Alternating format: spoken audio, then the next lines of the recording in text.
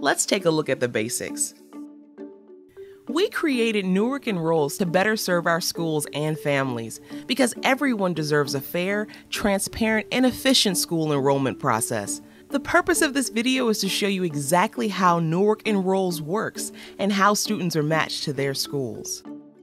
To start, what information do we use to place students at schools?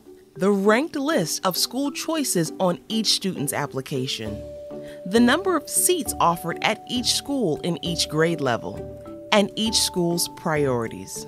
School priority structures might include things like siblings of current students or priority for children who live in the school's neighborhood. Applicants will be considered in order of priority groups if there are more applicants than available seats. It is important to remember that students who wish to stay in their current school do not have to apply. Students who apply to change schools and do not receive a new school assignment will be matched back to their current school so long as it serves their next grade level. You can learn about the priority structures for each school by looking in the Newark Enrolls School Guidebook available at www.newarkenrolls.org. In general, all district elementary schools have sibling and geographic priority.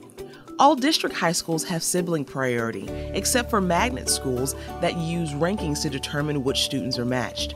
All charter schools have sibling priority, and some also have geographic priority. To better understand what this means, let's start with an example. Let's imagine a city with only one school. We'll call it a Riverfront School. Riverfront School gives priority to siblings of current students, and then to applicants who reside in the neighborhood. Riverfront School has 25 seats in kindergarten. 15 seats are filled by continuing students, so there are 10 seats available for new students. Let's now imagine that 15 families have applied to attend Riverfront School. We start by giving each applicant a random lottery number. Next, we group the applicants by Riverfront School's priority structure. These 6 applicants are siblings of current students at Riverfront School, so they are in the first priority group. These 2 applicants do not have siblings attending Riverfront School, but they do live in the neighborhood. They are in priority group 2. The remaining students do not have siblings attending Riverfront School, nor do they live in the neighborhood. They are in the final group. Now we can line up each student within their priority group in order of his or her random number. Now we know in what order to place students at Riverfront School. 15 seats are already filled by continuing students.